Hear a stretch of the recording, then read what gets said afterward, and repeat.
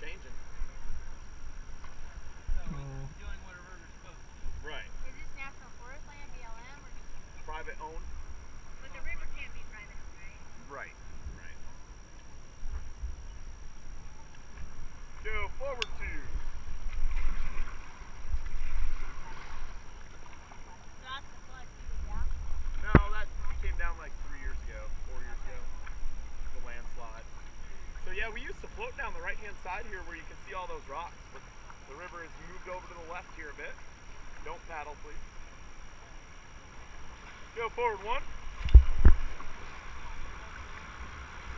Hey, oh, look at that. Wow.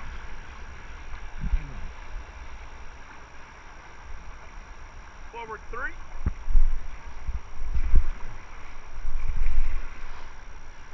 Forward 1. That's Castle Bob. What is that? It's Castle. It looks like bacon.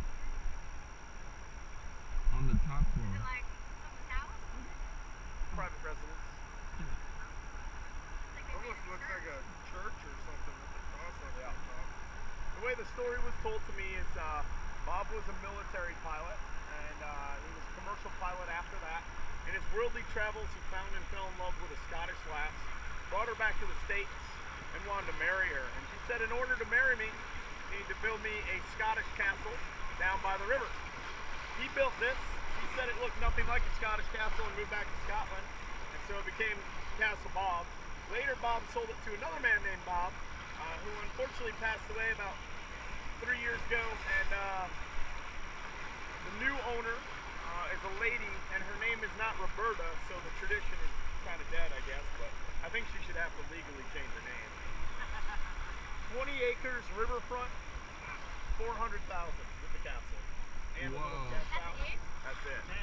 20 acre. Yeah. That's Whoa. like Yeah, this hunk of land right down here is for sale, this 20 acres, without anything on it and no good road access, 700,000.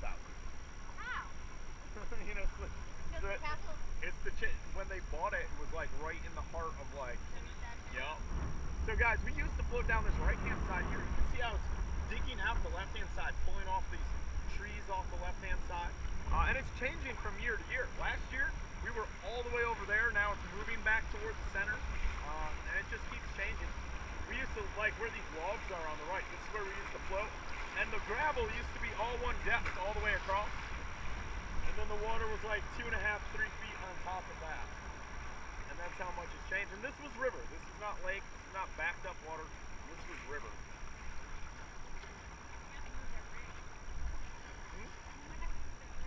Yeah, That's a maybe water after a pipe. little bit. Right? That's a water Their pipe. irrigation pipeline there. Mm. Go forward 2. And forward 2. Yeah, that little waterfall used to drop straight into the river. Not anymore. Mm-hmm. Salmon run pretty good up here. It's getting there. I mean, 100 years with a dam in place, kind of no spring run really at all. We do still get steelhead in the spring. Steelhead came right back. They're trying to reintroduce some salmon, but farm-raised salmon are not the same as wild salmon, and so it's like the hatchery salmon are not quite the same thing. Yeah.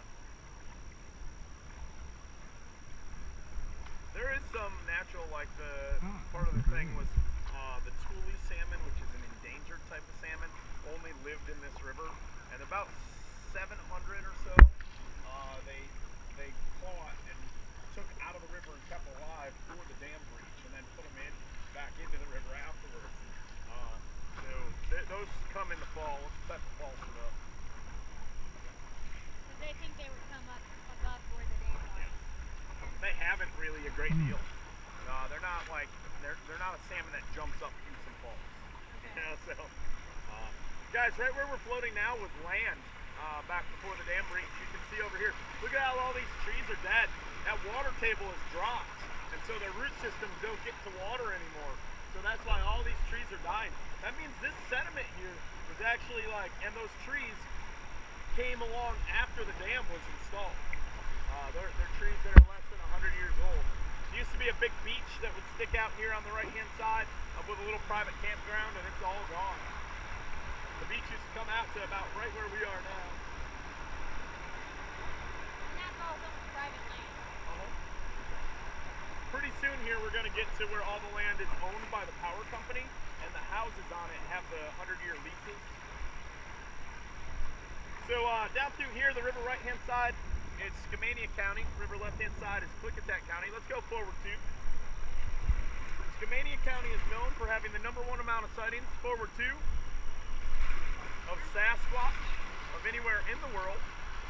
It's also written in the law that you are not allowed to hunt or harm Bigfoot in any way, shape, or form in Skamania County.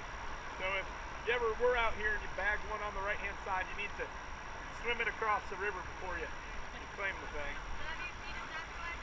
I have not.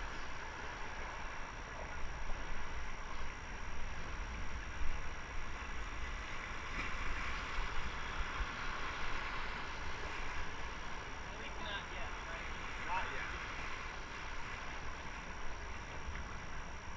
It's funny, we get a lot of like weird shows coming up here to shoot things about Sasquatch. Survivor Man. Yeah, there was like a whole Ripley's Believe It or Not that was up here. And Dean Cain, that guy, that actor that was in the Lois and Clark Superman show, he went down the river with us.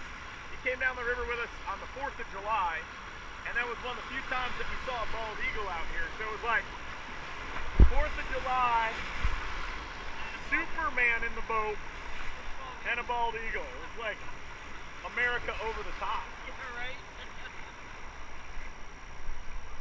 you get his autograph? I figure he's on vacation with his family, you know, at that time.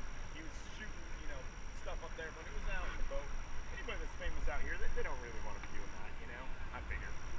I wouldn't want to be. They just want to come and have fun. Yep. So if they want to talk about their work, I'll talk about it. If they don't, talk like I normally do. Did you get a lot of cool people? There's been, over the years, been a handful, yeah. Met more in the ski industry, though. So, river right-hand side here, guys, you see this gravel bar? You see how flat it is on top? Yeah. If you were to take that gravel bar and extend it all the way across the river, and then put about 3.5 feet of water on top, that's what it was like right here before the dam was built. And we're not to the lake yet. This is where the water was backed up